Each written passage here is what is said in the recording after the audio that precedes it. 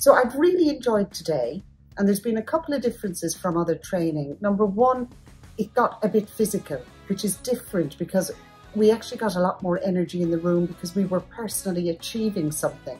You know, when you go to training and it's all about goals and setting targets, and you go away and you write them down. But actually we physically had an impact today.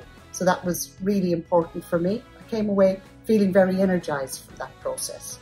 And then the second way that it differs is, for me, I was with a lot of new colleagues and we got very close immediately. The icebreaker was very innovative and very creative. It got the energy going in the room. But straight after, we were immediately into something that was a bit more intimate. We were talking about our own personal goals. And whilst the atmosphere and the ambience was, you know, you don't have to do it if you don't want to, I wanted to do it. I felt quite compelled to talk to the person next to me because I thought, if I don't get in here now, I'm going to miss my moment, because things move fast in this training. So I found that very different as well. So all in all, a very positive experience, and certainly something I'm going to take away for some time.